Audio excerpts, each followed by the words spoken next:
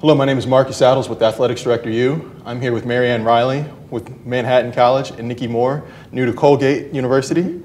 The topic of today's conversation is the difference is culture. Culture being a topic of conversation throughout our industry. So I'm really interested to hear your thoughts and ideas on how you guys are implementing culture and building culture at your respective institutions. So with that said, we'll jump right into it. Famous management thinker Peter Drucker once said, "Culture eats strategy for breakfast." In your opinion, what are the key components of organizational culture?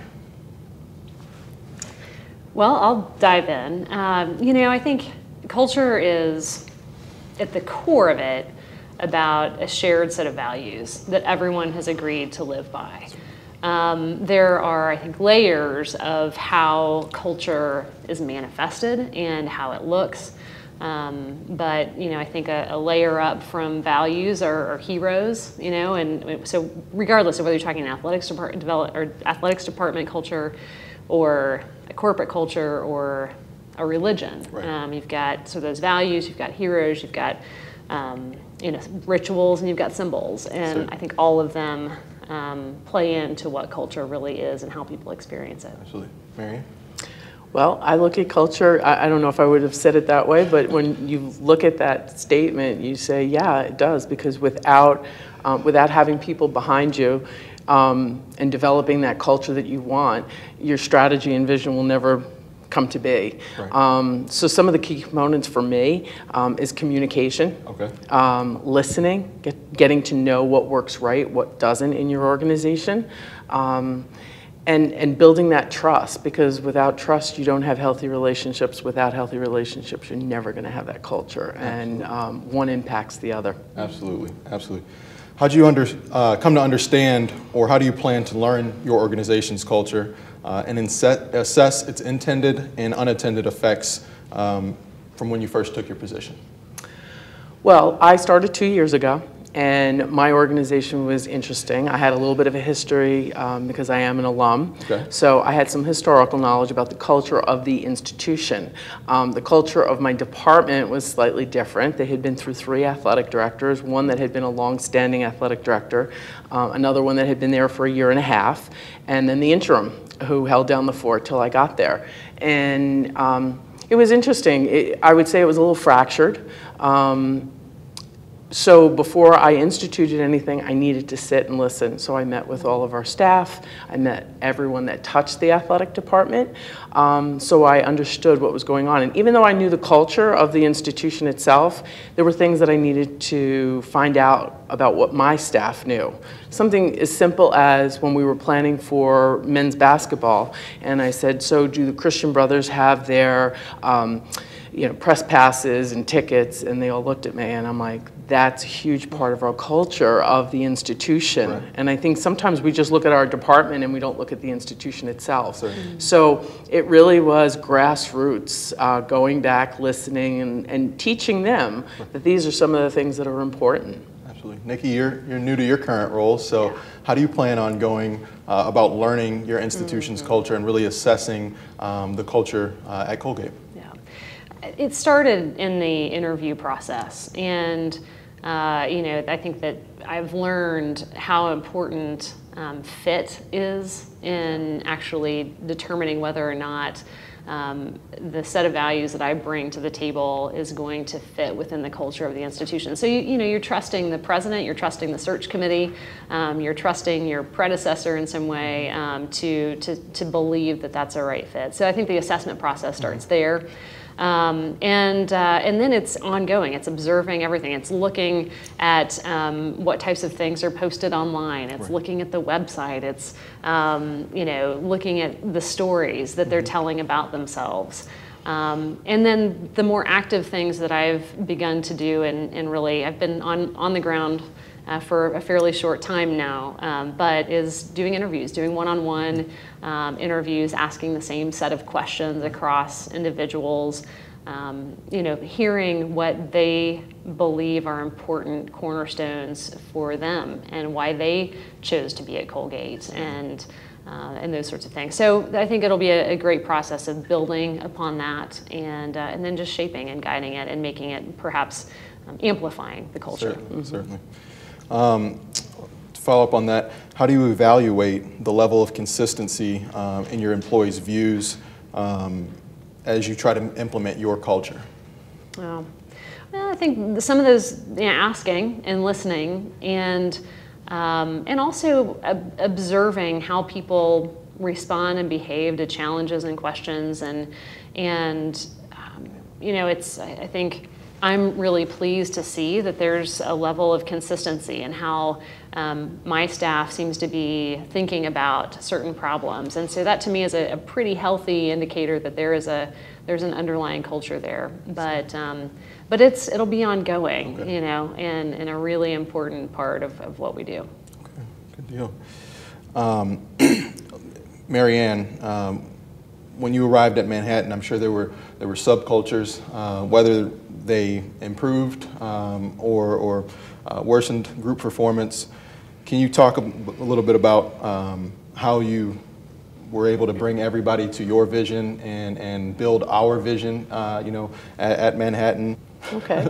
Well, there's always subcultures. They're always going to exist. Whether they strengthen or weaken, you always have to manage that. And I think that's managing by walking around, observing, much of what Nicki was saying before.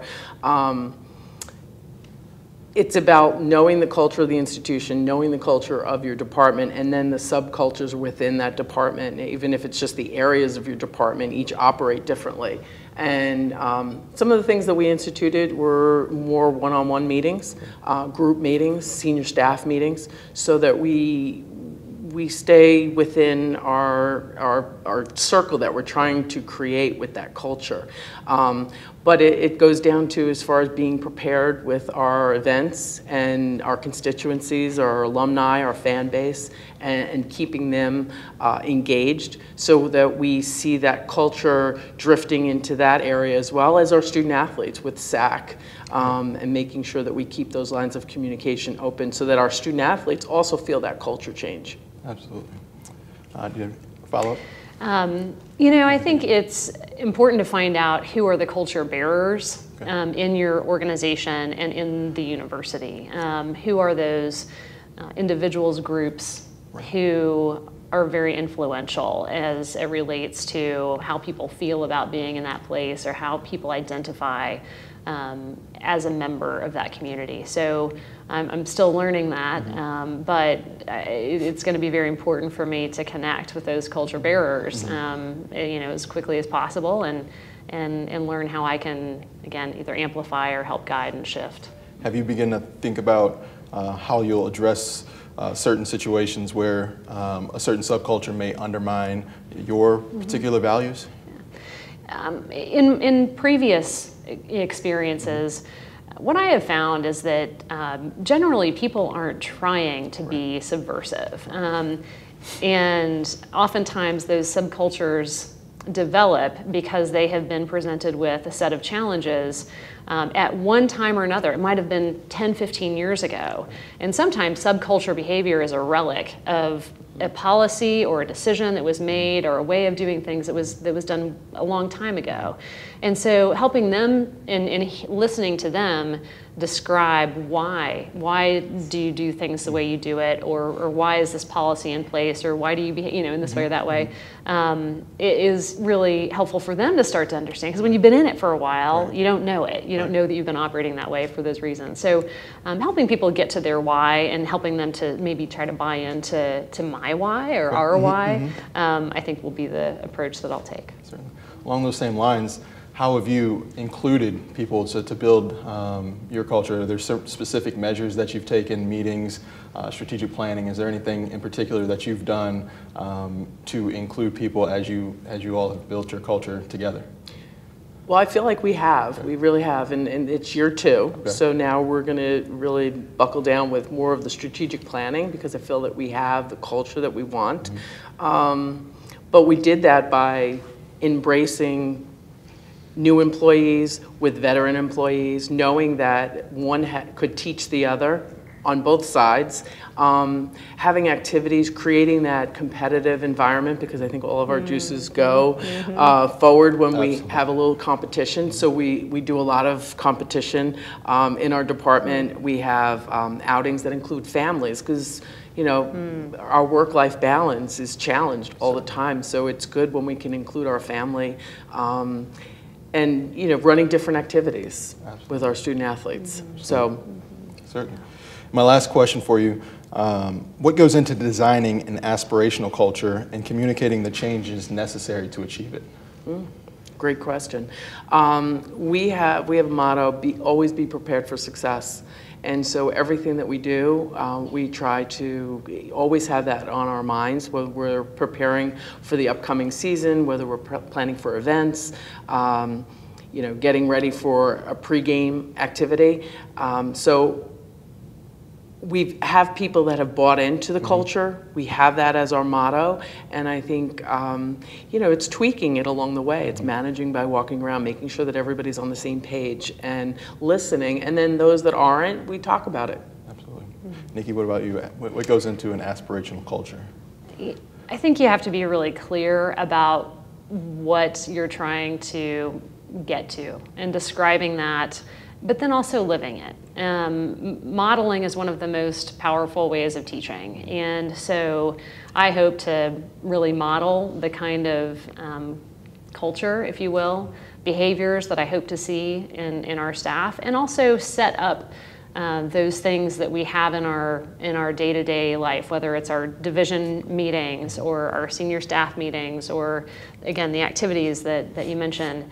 Ensuring, for example, I hope that we'll have an empowered culture, where our staff and student athletes and leaders feel very empowered to be leaders. And so our first division meeting, I asked a lot of participation from the staff, and I think that's just one of the ways to reinforce what you're looking for and to be clear about what you expect.